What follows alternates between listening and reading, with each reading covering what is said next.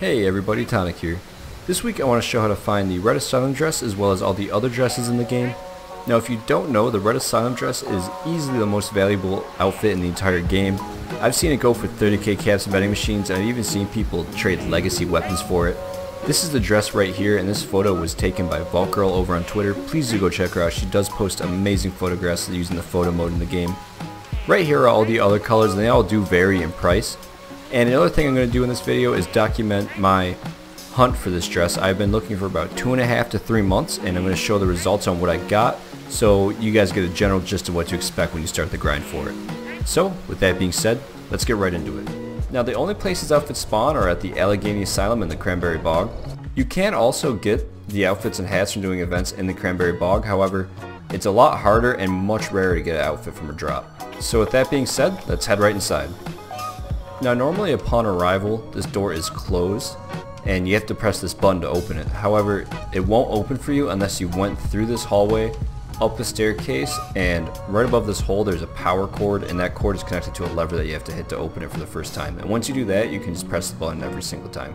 Heading in here, you're going to want to take a right, and then another right, and you're going to come across this elevator and this washroom. Now this washing room has 2 outfit spawns and a hat, but they're always the same. It's a forest hat and 2 white dirty outfits. The actual good ones are going to be up in this, and if these are red for you, these lasers, you're not able to access this, you want to go to Abby's bunker, which is right here on the map, and do the quest line there, which will then grant you access to this elevator.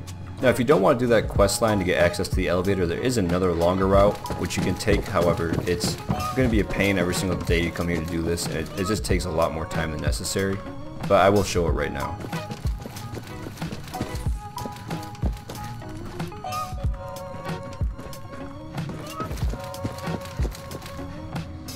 It will bring you right up here.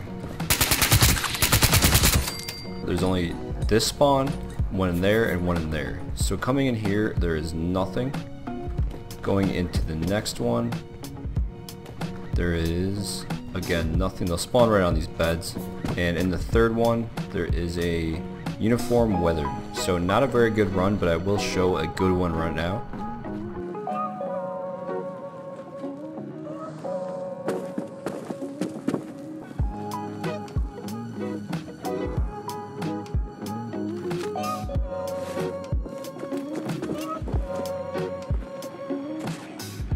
Now server hopping isn't very viable for this, as once you grab one, the spawns are reset and a timer, so you have to go back the next day to try and get them, kind of like collecting ore and stuff like that. So a good useful tip is if you have Fallout first, you can actually do it twice a day. You can go to the public server and your private server before you try and grab one. Now as for my results, I've been going at it for about 2.5 months, and I ended up stopping grabbing all the white ones and stuff just because there's so many of them. So I really just kind of wanted the rarer ones, so I came with 1 blue, 4 brown, 4 green, 1 pink, and then of course the white and the white dirty. The pink is definitely the rarest one that I found, and like this is 2.5 to 3 months of grinding for it, so it is going to take you a while. Maybe you get super lucky and find it on the first day, which would be absolutely sick, but realistically it will take you a while. I'm still planning on doing it because I actually really want that red dress, but the results here are not the best. It's going to take a while. Thank you guys so much for watching this video. I really appreciate it, and good luck finding that dress because it is extremely elusive, and that really adds to the value. I've seen people trade legacies for the dress. I mean, it is almost priceless. Now it does vary from PS4 to Xbox to PC, because on PC there are a little bit more as they were duped, but I play on PC and I still hardly ever see them, and if I do in vending machines, they're going for max 30k caps. So like I said, just good luck guys. It is a grind. But with that being said, thank you guys so much again for watching this video, and have a great weekend.